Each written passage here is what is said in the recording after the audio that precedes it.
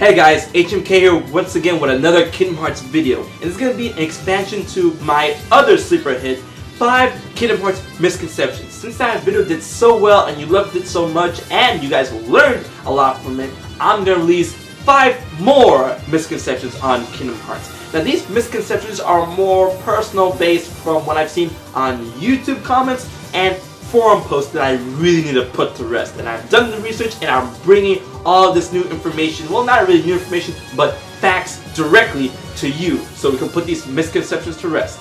Now once again, none of these are really ordered, they're just 5, 4, 3, 2, 1, they're just random, so they have no really specific order or hierarchy, so these are just 5 more common misconceptions that I've seen from forums and YouTube posts. So, are you guys ready to learn about Kingdom Hearts some more once again? So let's get into it with number 5. You don't acquire multiple Keyblades in the games.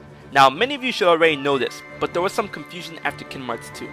Now Sora does not in fact acquire more than one different Keyblade throughout his adventures, such as the Kingdom Key, Jungle King, Oblivion, etc, etc. He still only has 2 Keyblades that he is able to use in his possession. In the games, you acquire keychains that transform your Keyblade when you switch the attachment. So whenever you see him get a new Keyblade, he's really just getting a new little keychain. Young Xehanort isn't Terra Xehanort or Apprentice Xehanort. Now this one really bothers me. Somewhere, somehow, some idiot decides to spread the bullshit that Young Xehanort is Terra Xehanort or Apprentice Xehanort. But no. If I must spell it out for you, here we go. Young Xehanort is Master Xehanort in his teenage years, which was a while ago, given the power of time travel from Ansem, Seeker of Darkness, to collect versions of himself for Master Xehanort in the present day. Terra Xehanort is Xehanort that just entered Terra's body and assumed control at the end of Birth by Sleep. And Apprentice Xehanort is simply Terra Xehanort that lost his memories and grew between the gap after becoming Terra Xehanort and before splitting into Ansem and Xemnas.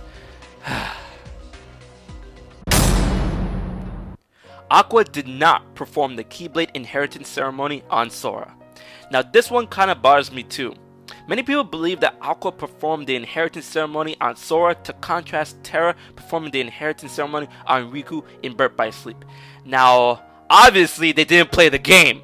Aqua was considering making Sora her successor, but since that Riku already was made a successor by Terra and decided against it so that Sora and Riku wouldn't clash Keyblades.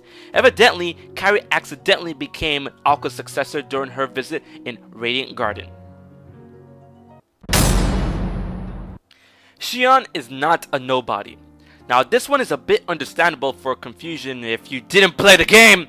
Xion is not a nobody. Rather, an imperfect replica of Sora made by Vexen from Roxas's leaked memories as a failsafe if Sora and Roxas prove useless to the organization. Xion's real name is Number I or Number Iota from the Greek alphabet, which was her tag in the replica program. True nobodies cannot wield Keyblades. Now what I mean by this is that beings that truly have no heart cannot wield Keyblades. Keyblades can only be wielded by those with hearts, and strong ones for that matter.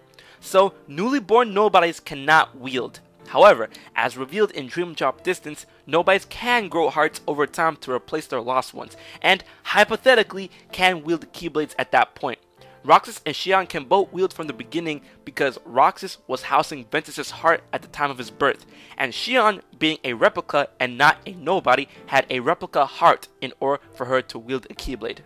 In an interview with Tetsuya Nomura, it was hinted that Xemnas had the ability to brandish Master Xehanort's Keyblade at any time, but simply preferred not to.